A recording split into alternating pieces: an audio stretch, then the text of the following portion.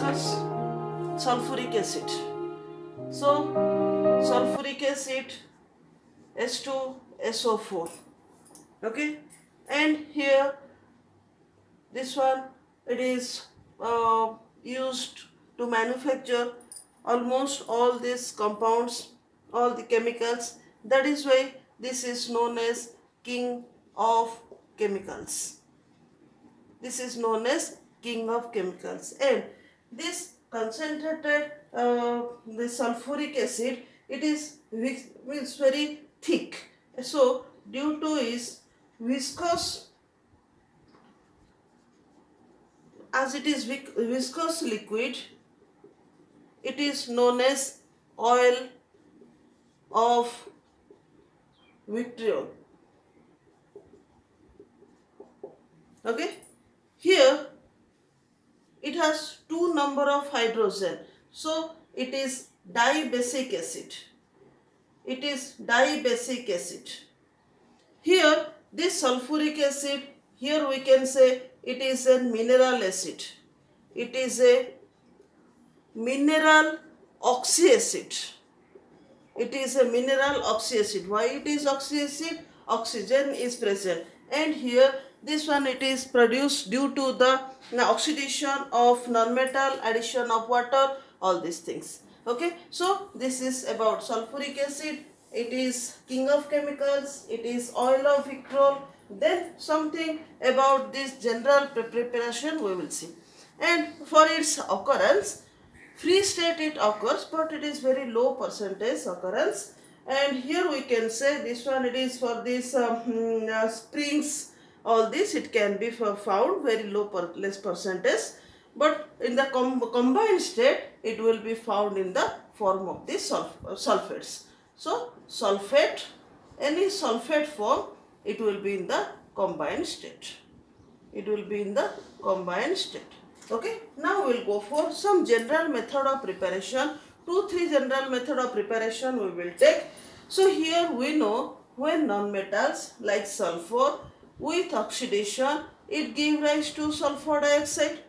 This sulfur dioxide with further oxidation and addition of water to it give rise to H2SO4. H2SO4. Okay, so this one will be the first method of preparation.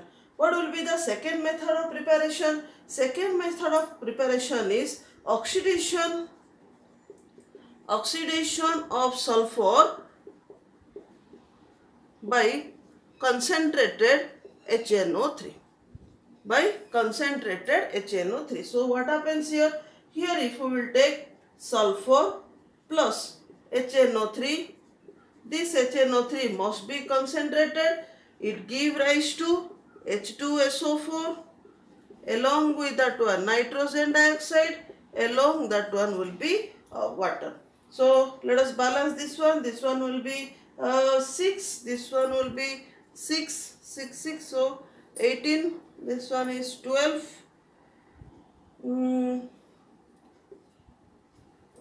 14. This one will be 16. Okay, so these two general method of preparation we will take. More are there, but let us take these two. Then we will see this this is the general method of preparation. Now we will see that what is the large scale of preparation of this sulfuric acid. So large scale also it is known as industrial method. So large scale preparation, otherwise it is known as also industrial preparation. Industrial preparation of H2SO4. Okay, so what are the different stages for it? What are the different steps for it? Let us consider. After that one we will discuss everything. So here this large scale preparation, this can be done in 5 steps or 5 stages. So first one, what will be the stage? First stage will be production of SO2. This production of SO2. This SO2 can be done by 2 ways. Here this one can be done, sulfur burning in oxygen can give rise to sulfur dioxide. Otherwise we can take iron pyrite and here burning with oxygen give rise to Fe2O3 along with that one sulfur dioxide. This can be also, these are the two ways which one can be preferred, that one can be taken. So production of SO2. So here if we are taking this SO2, getting SO2, this SO2 must be purified. So this one, second one will be purification of purification of SO2. So there are different stages for purification. We will discuss it afterwards. Third step will be catalytic oxidation. So here catalytic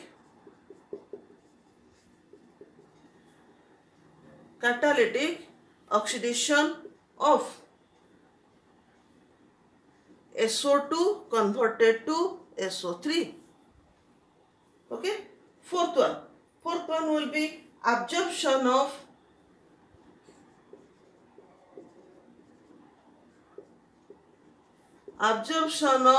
SO3 in concentrated H2SO4.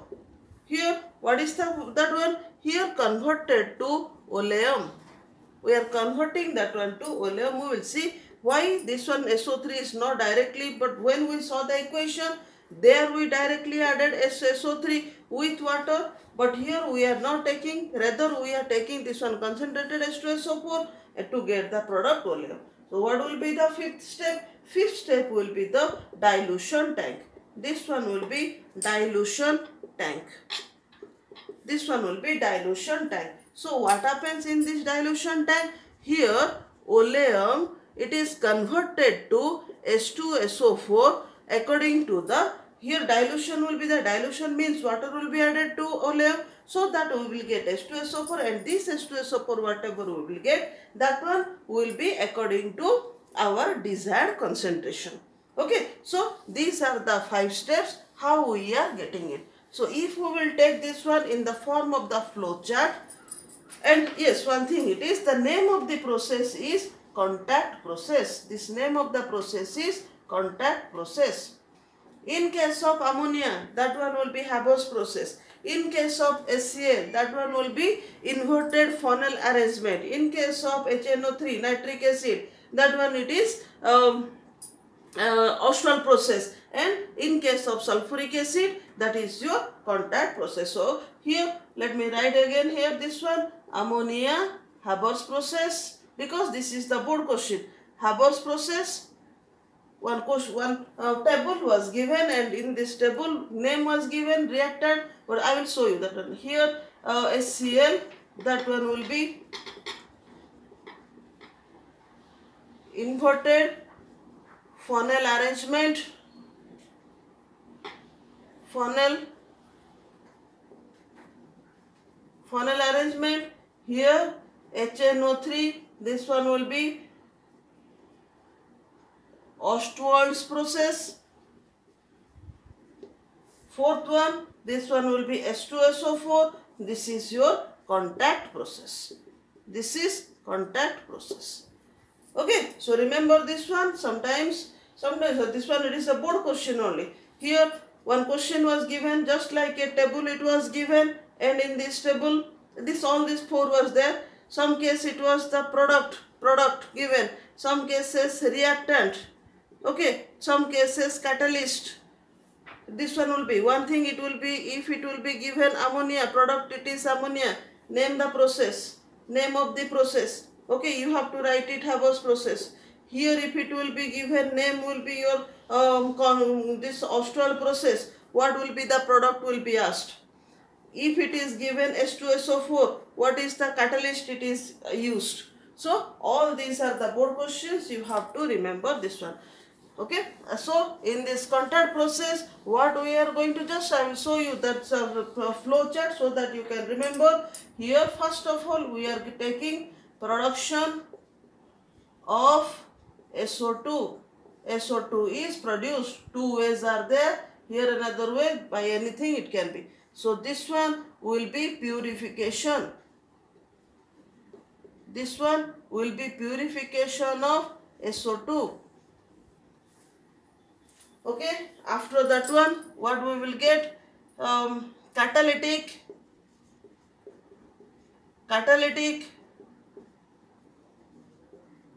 oxidation of SO2 means it is converted to SO3. What it is next? Next it is your absorption tower. Absorption tower. Here in this absorption tower, SO3 it is converted to oleum. Here this one will be dilution tank. This one will be dilution tank, and where we are getting desired amount, desired concentration of H2SO4. Okay, so this much. Now we will go for the process. Now let us see what should be the condition for maximum yield of sulfur trioxide. So the best conditions on the basis of Legge-Adres principle. So it should be of high pressure. High pressure means what should be the pressure? Nearly 2 atm pressure. Okay, so it should be at high pressure. And here another one should be at low temperature. It should be at low temperature. Here low temperature means to maximum yield of SO3, conversion SO2 to SO3, here nearly 450 degrees Celsius we are taking. And here it is this reaction, it is highly exothermic reaction. So first of all, this temperature is given. After when reaction already started, after that one, this outside heating, it will be stopped. So whatever heat evolved in this reaction, that one will proceed of this reaction will forward. Next one will be, what is that? High concentration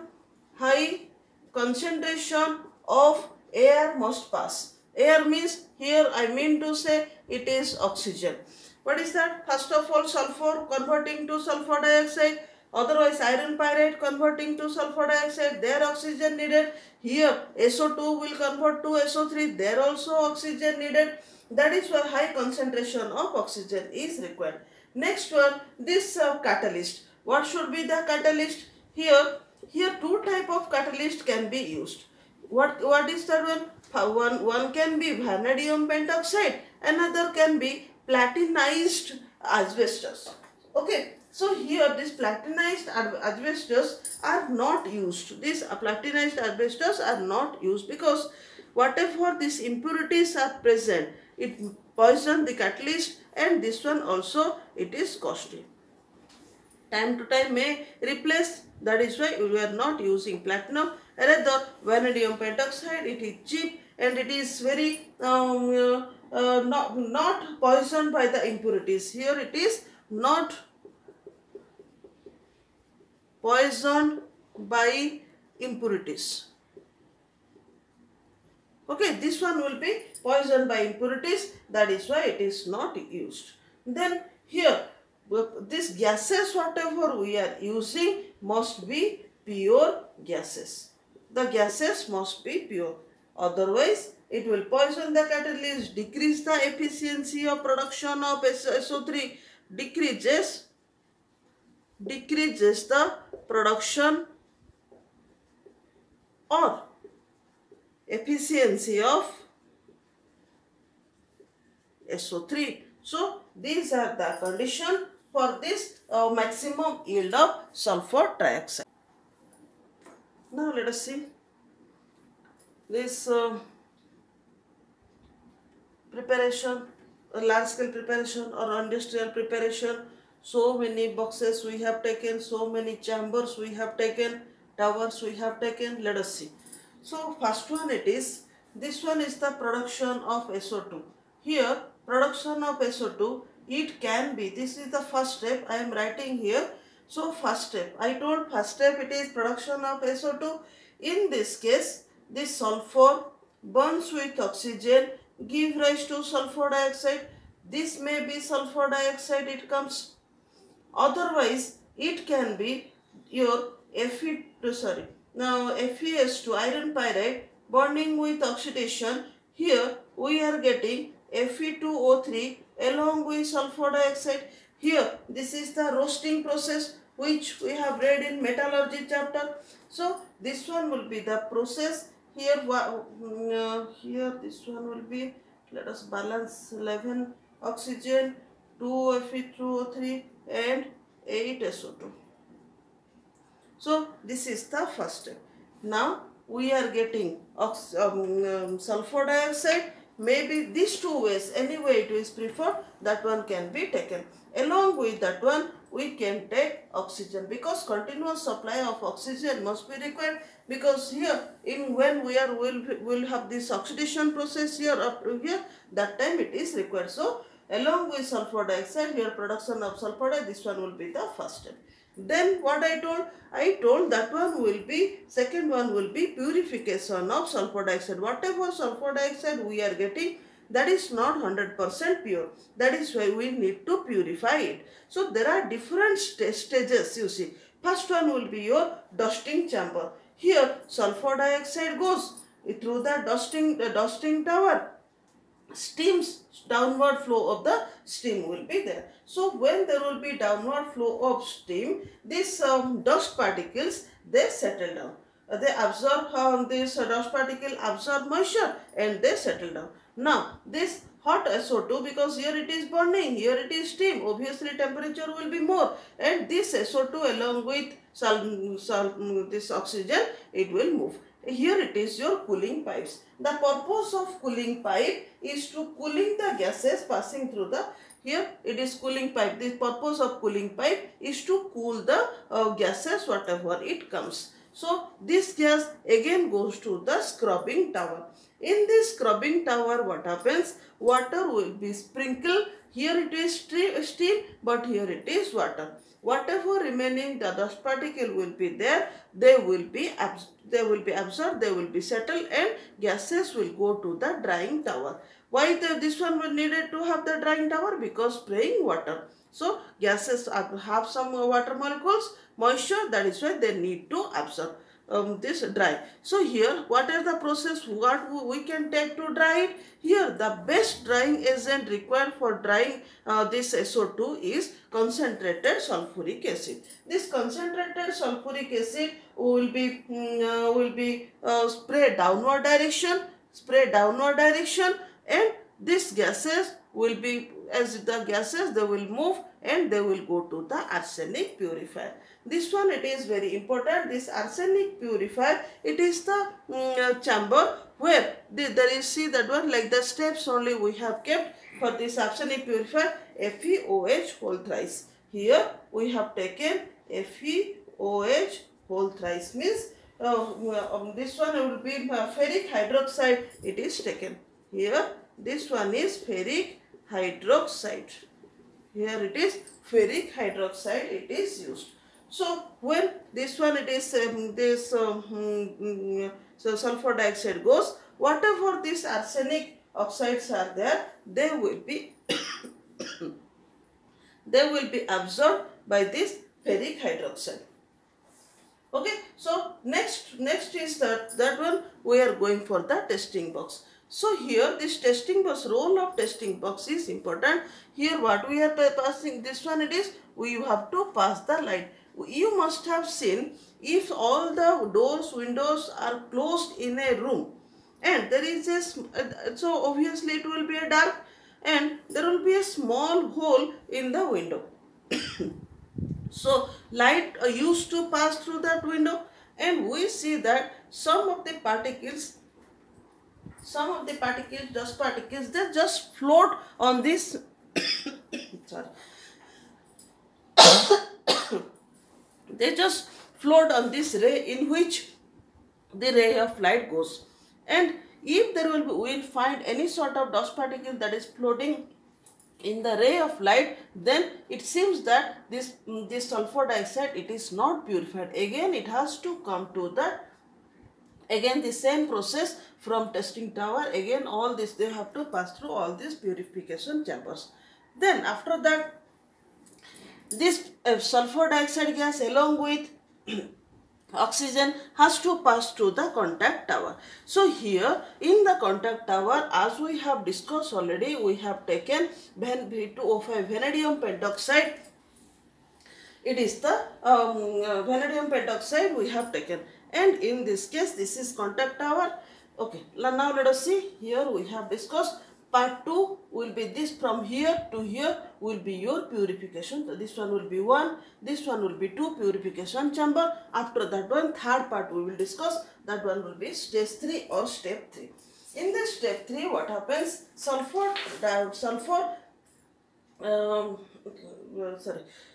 one will be the contact tower where we have getting this. So here what happens? Sulfur dioxide along with oxygen in the presence of vanadium pentoxide. Here this one will be the reversible process. Here we are getting SO3 along with some amount of it. It is exothermic reaction. And here we have taken temperature is 450 degrees Celsius and here pressure is 1 to 2 atmospheric pressure. Okay, so in this condition, and we have discussed also vanadium pentoxide, it is cheap and it is not easily poisoned by these impurities. That is why it has taken. So and here this oxygen should be continuously supplied to it. Maximum amount of oxygen should be there for this high yield of sulfur trioxide. This one is over. Here pentoxide outside, first of all it is heated from outside. That is why it is catalytically electrically catalytically heated this tower. Otherwise it is oxidation tower also, because oxidation takes place and it is converted. SO2 come in, this is contact tower. So SO2 come in contact with oxygen in presence of vanadium pentoxide at 450 degrees Celsius, 1 to 2 atmospheric pressure, and SO3 gas is produced. Now we will go for this one will be SO3 gas. SO3 gas comes. This SO3 gas can be converted to sulfuric acid by addition of water. Okay, but here what happens, this we are not using that one. This one will be step 4 for us. Rather what we are taking, this sulfur trioxide with concentrated H2SO4 taken, it is in the dilution tank, or this one it is the absorption tower SO3, and here what we are getting, H2O7. This name is known as oleum. Here it is, otherwise the other name is sulphuric acid. This other name also sulphuric acid. From SO3 we are getting this one.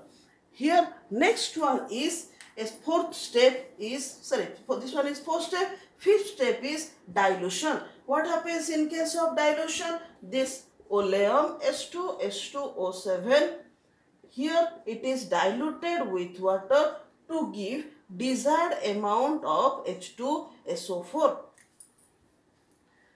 Okay, so here whatever, because depending upon this amount of water you are adding, this SO2, this sulfuric acid can be of that concentration. Now question arises, why we are not using this directly SO3 to water? Here when SO3 is added to water, remember this one and listen it carefully. There will be some fumes of and the mist of sulfuric acid will be formed, okay, which is difficult to condense. That is why SO3 is not directly absorbed here. Okay, so let me rub this one and let me write this again. Okay, so why SO3 is not added, everything I will write. So let me rub this one. Now question arises, this sulfur trioxide, it is acid anhydride of sulfuric acid, because SO3 plus water give rise to H2SO4. But SO3 is not directly absorbed in water to give H2SO4. The reason is that here when it is highly exothermic, this reaction is highly exothermic reaction.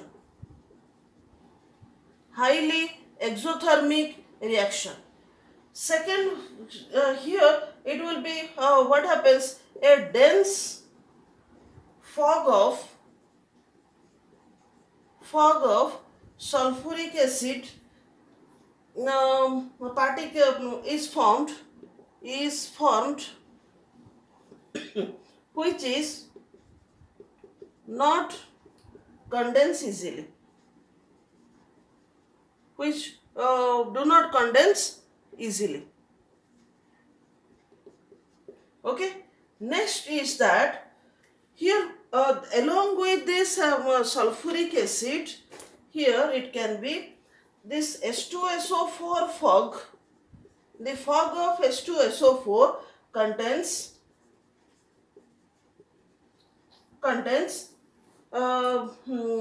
sulfuric acid particles of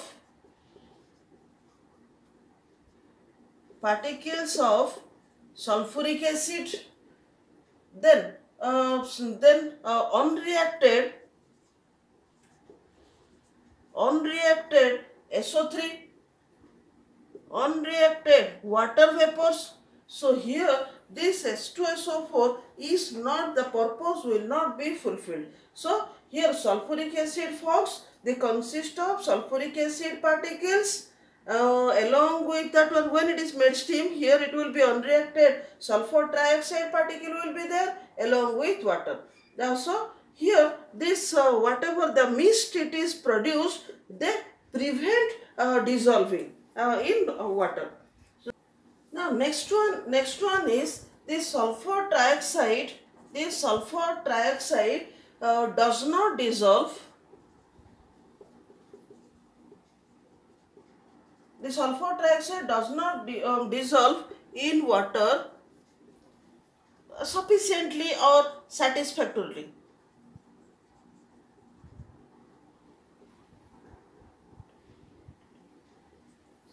It satisfactorily. Okay. So it produces lot of amount of heat and forms this mist droplets of H2SO4, difficult to condense. That is why this process is not used. And another one is when we are taking this vanadium pentoxide along with this vanadium pentoxide, some promoter can be also used in this case to proceed the forward reaction along with vanadium pentoxide. Here some percentage of K2O also can be taken here. Here potassium oxide also can be used so that this forward reaction can be possible. Okay, so this is all about the preparation of sulfuric acid by this contact process.